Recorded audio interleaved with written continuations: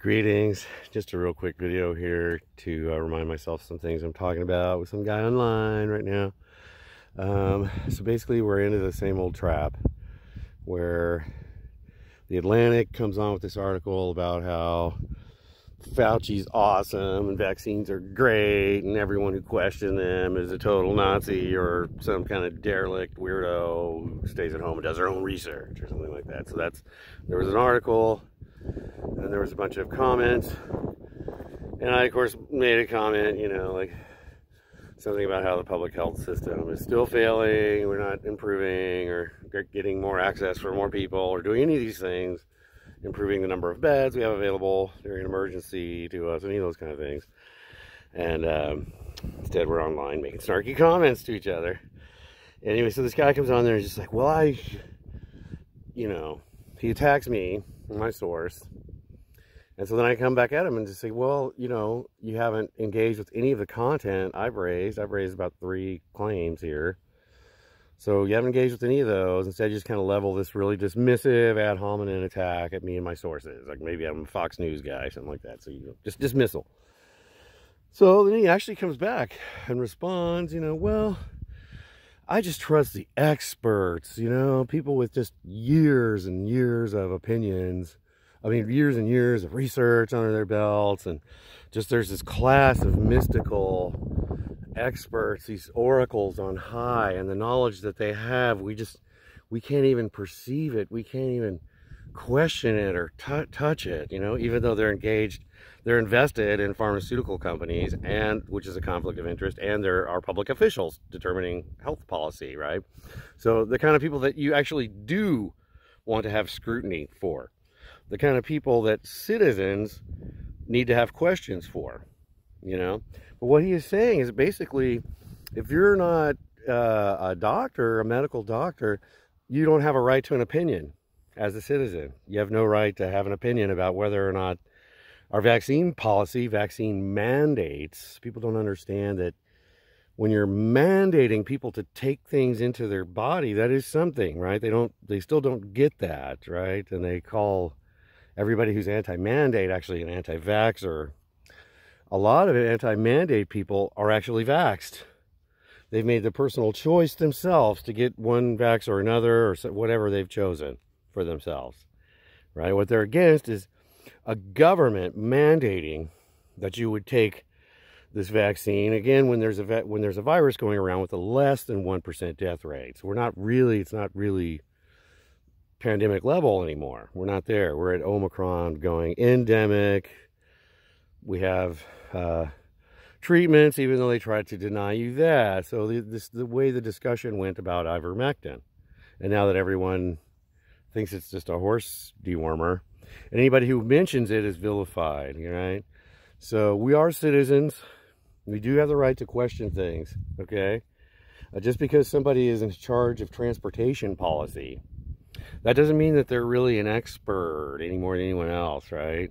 There may be a political appointee, a political person who got it because of favors and political reasons. They maybe aren't really any more of an expert than I am on transportation policy, right?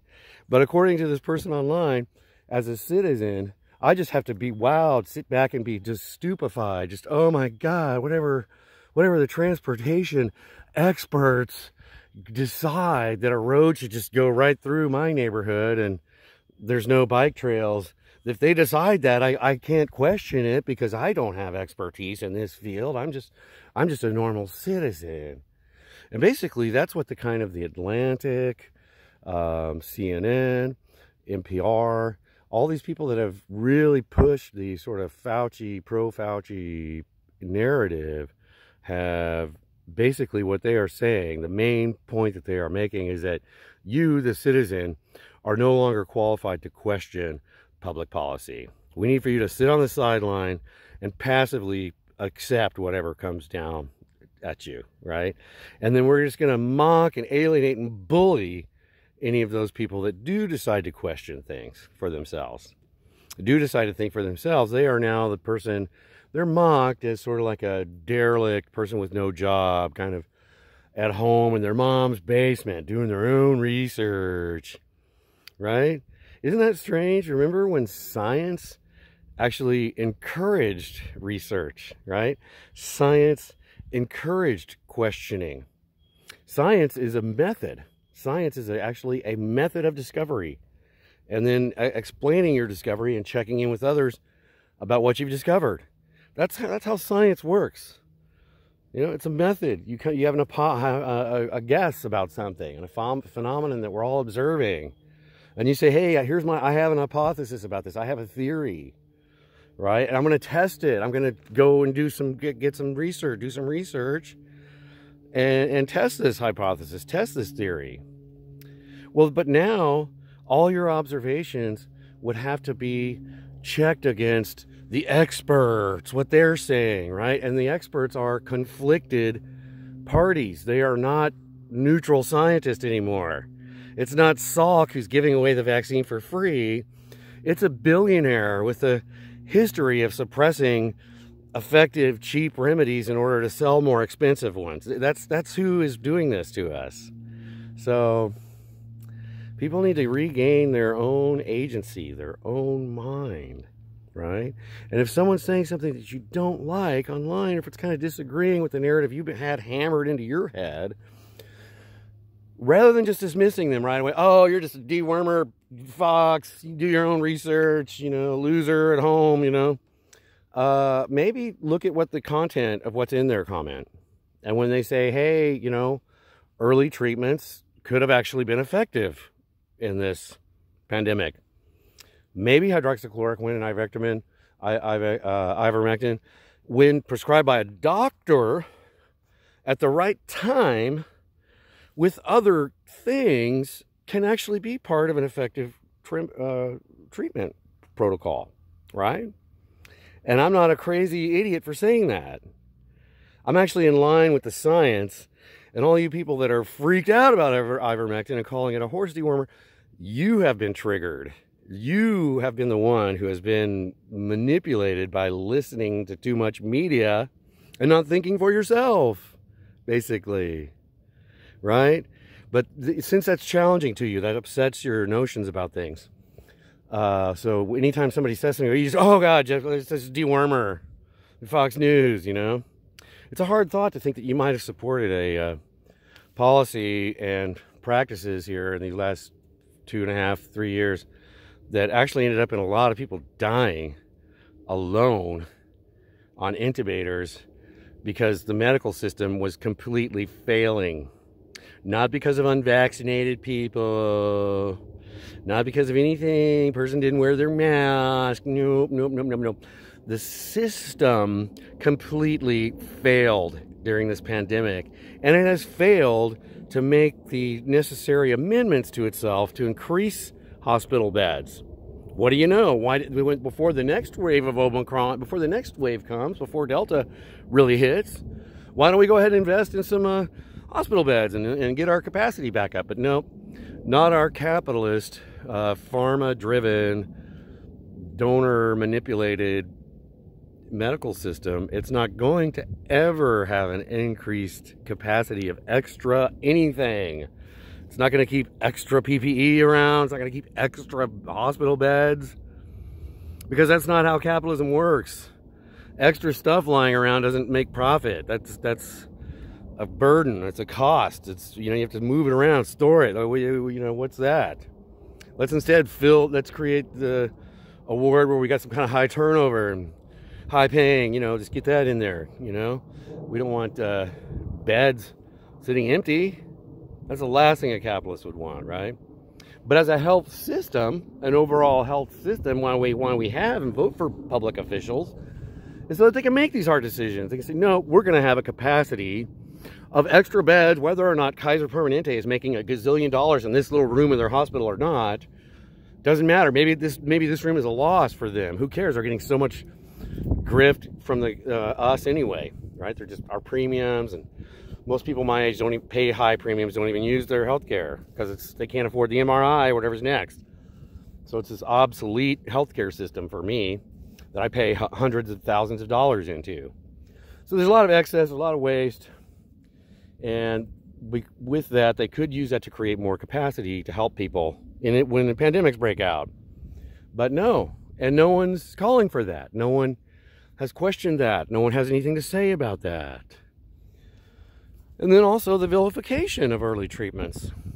The reticence to take a look at hydroxychloroquine as a serious option, and when combined with zinc and other things, to say maybe this could save some lives.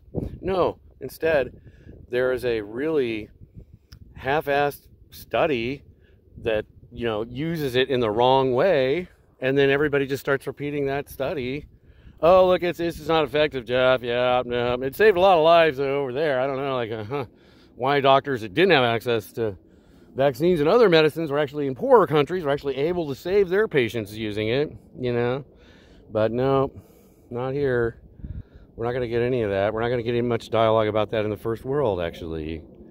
Our media is completely controlled by pharma, so social media has now been taken over by pharma. Joe Rogan's been pushed off of Spotify.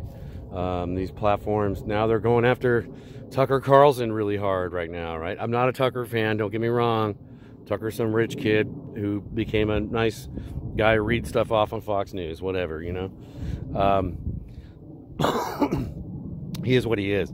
But, you know, there's no alternative now. It's just a mono, you know, it's just a homogenous just wall. You know, late night comedy, social media commenters, news commentators, the Rachel Maddow's out there, right? All telling you that anything that you could do for yourself during a pandemic, unfortunately, doesn't work. Yeah, no. If you got some ivermectin, don't. If you got diagnosed with COVID, just wait till you get super serious, and then come in and let an expert see you, right? Let an expert help you after you're like super serious, and already having like a cytokine, you know, super weird inflammatory response. You know, let it get to that level, and then we'll treat you. That's our system, and that's what everyone likes. Everyone thinks that is a great answer. They think that my friends think that when you get a COVID diagnosis, there's nothing you can do. You can't do anything. There's no hydroxychloroquine, there's no zinc, there's no ivermectin. Nothing will work for you, except maybe Pfizer has this new really expensive thing we're hearing about. Might be an early treatment. Oh my God, even though we told you no early treatments, now that Merck is maybe about ready to patent one, you know, see, because ivermectin, its patent ran out a long time ago. Nobody's making $1 million off of ivermectin anymore. It's everywhere. So they had to vilify that, take that away from you. And all you saps in America went along with it. All my smart friends. It's really bizarre. But that's kind of the litmus test of if something happened to you or not during this pandemic. If you were one of those people going around saying that ivermectin is just a horse dewormer, and if you were vilifying people that do their own research, you were duped during this pandemic. I'm sorry. You've been mind controlled. You've been warped by this. Okay? Doing research is actually a part of science. And people that aren't necessarily affiliated with the university or the institutions or the pharmaceutical companies, right? People now are saying you have to be affiliated with a pharmaceutical giant with a grant from them in order to be legitimate. That's not true. A lot of things have been discovered by amateurs. Amateur scientists are discovering things every day. I encourage science. I encourage you to do science, to engage in science yourself. Don't be afraid of it, right? Science is you asking questions, refining what you think, refining what you observe about nature, how you know, your conclusions that you're reaching. That is science. Science is not an expert off telling people what they got to know. That's not science. That's the opposite of science. Vaccine bullying, vaccine orthodoxy is the opposite of science. Get it.